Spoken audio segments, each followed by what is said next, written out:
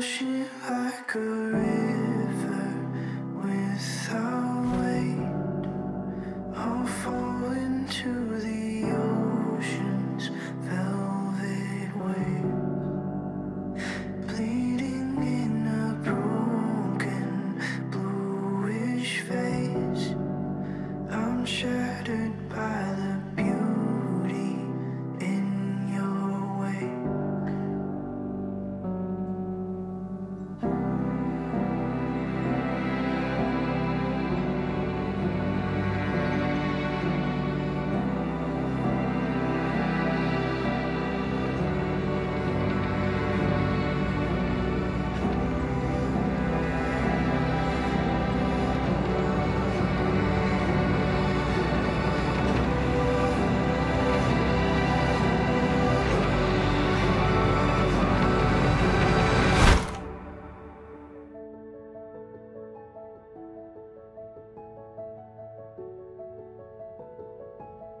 I want to thank each and every one of you for coming out here tonight.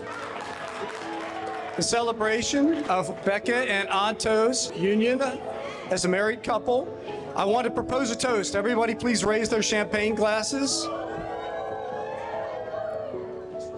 to a happy, healthy, fruitful life ahead. Cheers and gay nuts nuts.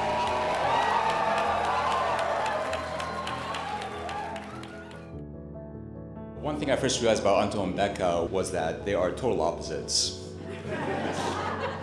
And it's very much a cliche until you actually see these two in action. Anto is a force of nature, which is a euphemism for absolute natural disaster. And Becca is very meticulous. She kind of looks at things from a very close angle and makes sure everything is perfect and right. Last night, I was thinking about the time that I first ever met Becca, and I could not remember the first time I ever met Becca. She was always there. So, Anto, well done. Becca, good luck. And welcome to the family. Cheers. Even though I'm only a minute older than Becca, I have always felt protective of her, and I always will. She is everything you could ask a sister to be. Though we don't get to see each other every day and confuse people, we get to talk almost every day. People sometimes ask if we can read each other's minds, but we don't need to, because there's rarely a day that goes by that we don't know how each other is feeling.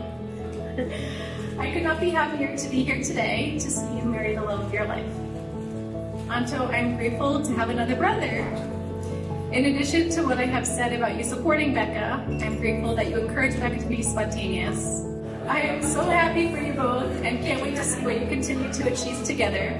Cheers to this amazing couple and to me for getting through the speech.